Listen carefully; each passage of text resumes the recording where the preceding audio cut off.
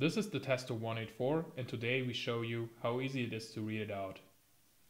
Therefore, we'd simply take off the USB cap and plug in the logger into our computer.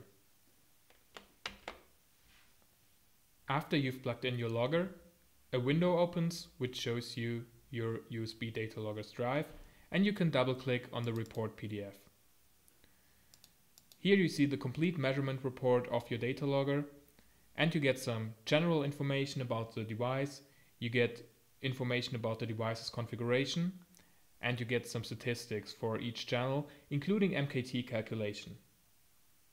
You are informed if there has been an alarm or not, which is very important, and if you want to see something about single alarm limits, you get some statistics in here. At the end you also get a graph which helps you to visualize the measured data.